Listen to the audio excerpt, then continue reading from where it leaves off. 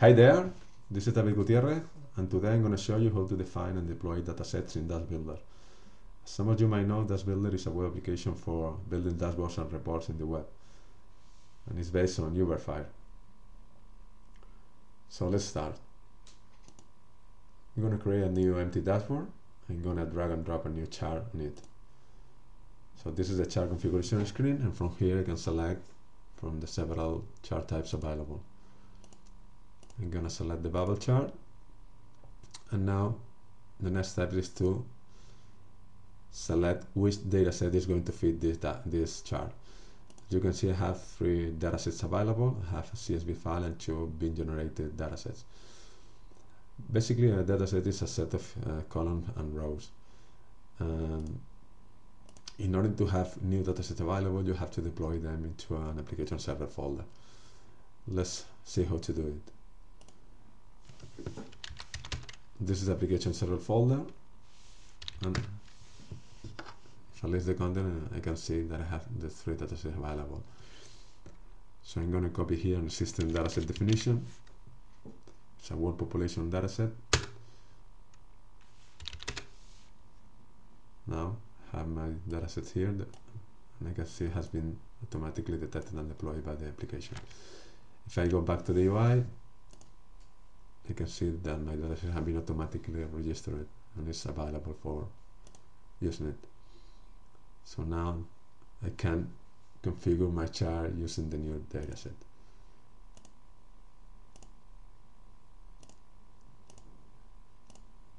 I'm going to show the population by country.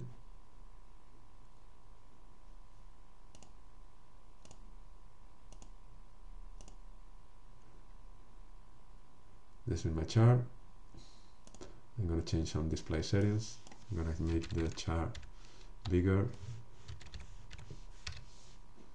and I'm going to change some margins.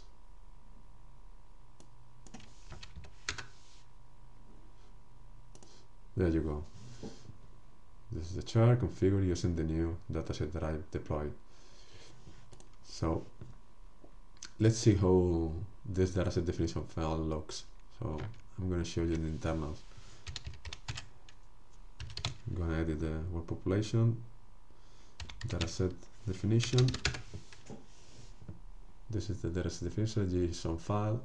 And dataset has an identifier and the type of the dataset. In this case is a CSV file, but I also have database based datasets and also based on Elasticsearch, on even Java being generated datasets. The is published setting means that this dataset is available in the UI. I can select it to build dashboards. If I don't want this dataset to be available because it's internal, I have to put this flag to false, and then the rest of settings are related to the CSV dataset. What is the file? What is the separator chart, the quote? This is our setting for needed for parsing the dataset. So if I go back to the UI, I'm going to show you an example of an existing dashboard that has been built using the Dashbuilder API. This dashboard is fed from the CSV file, the Sprint Reports dataset. So one interesting feature is that this dataset can be refreshed automatically if I only have to open the dataset definition and add these 2 settings. This means that I want the dataset to get refreshed, not always, only when the CSV file changes. So I want to check this every 2 seconds.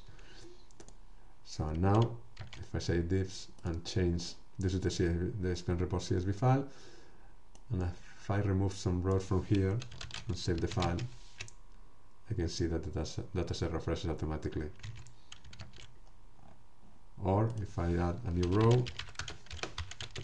I have a new city, a new department, and I save, then the dashboard refreshes automatically. So today we have seen how to deploy dataset definition in Dashbuilder. At this moment, it has to be done through the folder mechanism, but we are thinking, or we have in the roadmap needing for adding a dataset editor in order to define dataset from the UI, and also store this definition into the Git repositories using the Uberfile virtual file system. So if you want to know more about the datasets and the internals and the structure, please read the article that comes along with this video. So thanks for watching.